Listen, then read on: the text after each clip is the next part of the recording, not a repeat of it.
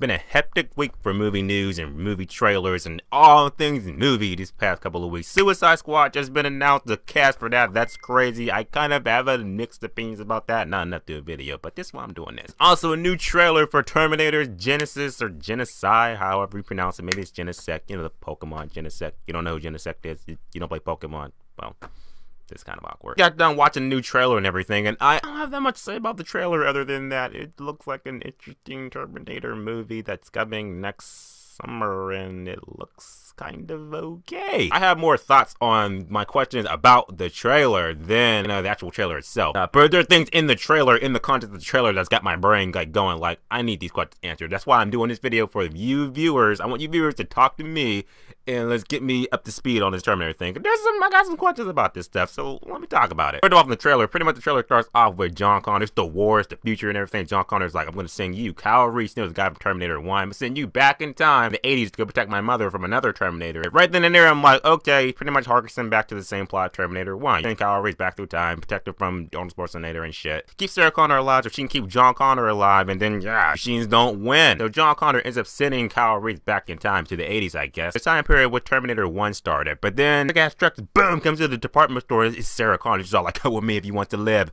Now, soldier! Right there, I was like, whoa, right there. That makes you be like, whoa, wait a minute, what? Sarah Connor?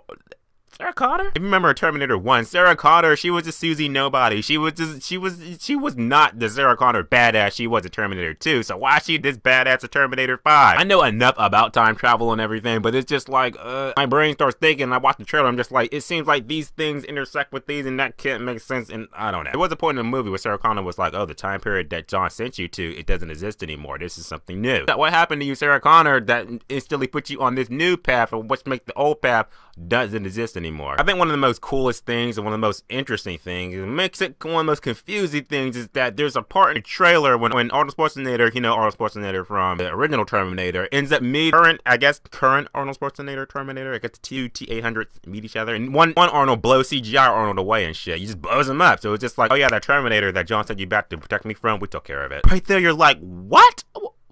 That was nowhere in Terminator 1. But you gotta remember, this is a new timeline. It was just like, how does this new timeline happen? I don't know. I know the simple answer is just watch the movie. Watch the fucking movie, and then all your questions will be answered. That's true, but I need my questions answered now a little bit, because that's my curiosity, and you, the fans, know this shit more than I do, so you can put it in the comment section and let me know. The actor that's playing the T-1000, you know, the liquid metal guy, I think dude in Terminator 2 played him. He was so, like, I don't know, there was something about him, he was just perfect. He was the perfect killing machine. He just presents the look.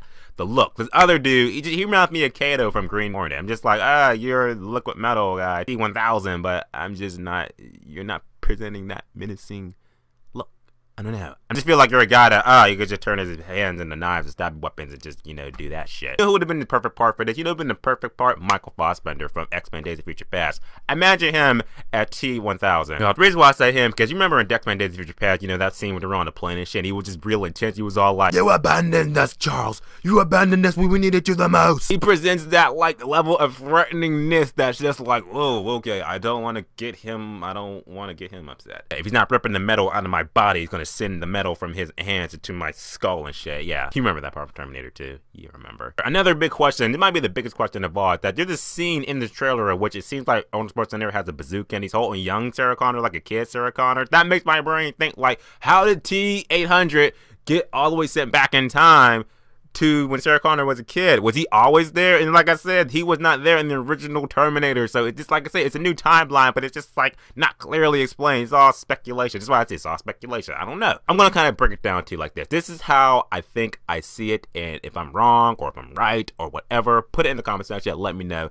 This is what I think about it. John Connor, Terminator 5, ends up sending Kyle Reese Terminator 1 timeline instead of protect Sarah Connor in the 80s. Kyle Reese ends up being in a new timeline, still in the 80s, that kind of coexists with Terminator 1. Coexists because the Terminator did go into the 80s to kill Sarah Connor, but they already took care of that Terminator. The liquid metal guys in this movie, what if the machine sent back the T-1000 even further? Not only one back to the 90s to take care of John Connor when he was a kid, but also one back to the 80s to take care of Sarah Connor when she was a young adult. What if they sent back two machines, like one in the 90s and one in the 80s? They sent back two machines. They sent the T-800 just to make sure to kill Sarah Connor, just in case T-800 couldn't do it. They sent back T-1000 to also do it. But it seems like overkill at that point. My only thing I can come up with is that I think something happened in Sarah Connor's childhood, and something new happened in her childhood, which puts her on this new path to be a badass of shit now in this movie. You realize she didn't become a badass until the events of Terminator 2, when Kyle Reese told her about the future and everything in Terminator 1. What made her all badass of shit in Terminator 2. But it seems like she's already a badass now in Terminator 1, which she wasn't until Terminator 2. So it's like, what happened? Did Arnold Schwarzenegger from Terminator 2 go back further in time in Terminator 1 and tell Sarah Connor, like, yeah, Judgment Day's gonna happen, the machines are gonna take over and shit. Yeah, I'm here to protect you. So since from a kid up until when she was a young adult, she just been